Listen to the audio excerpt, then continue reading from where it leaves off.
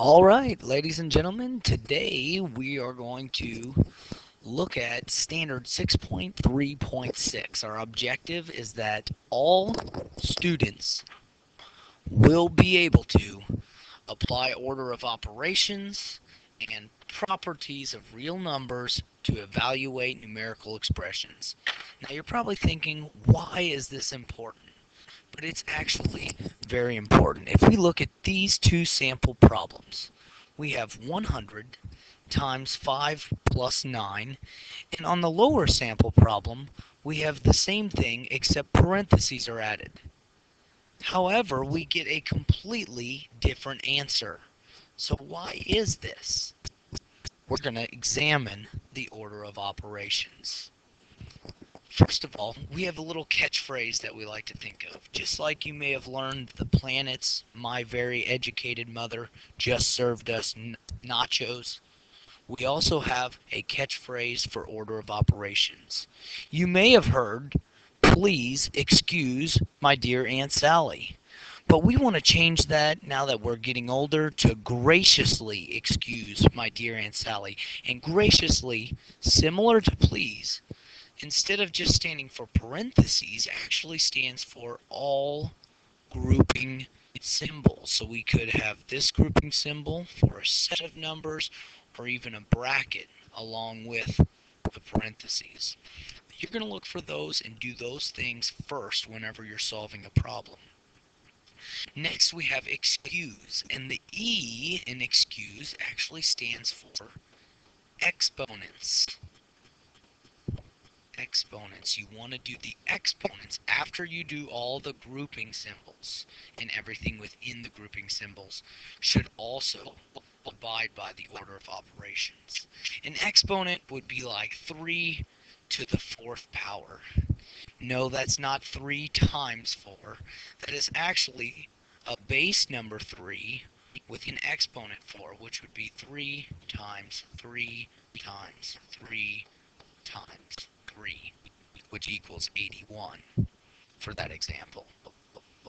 All right, the next thing we look at, we have my dear. We're looking for multiplication and division from left to right. Multiplication and division.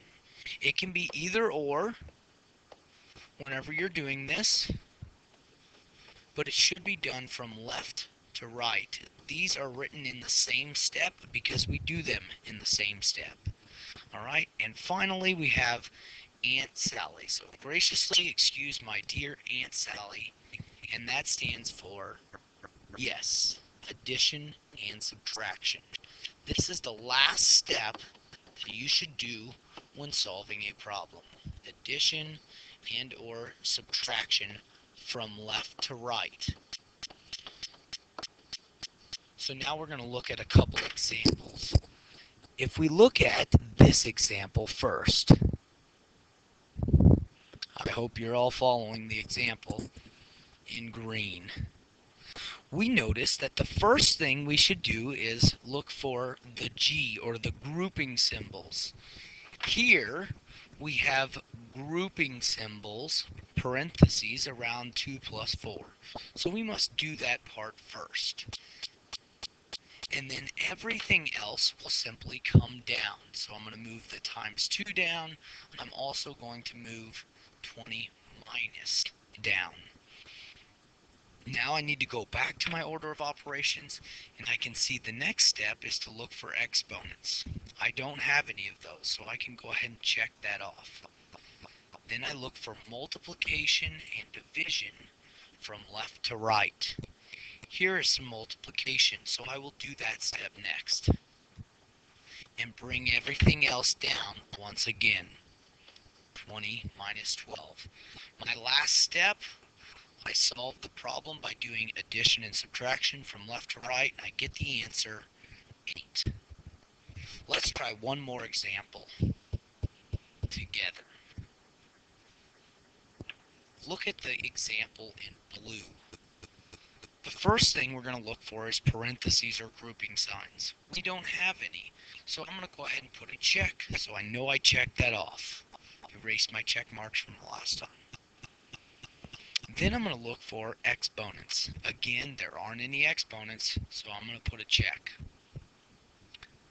Next, I have multiplication or division from left to right.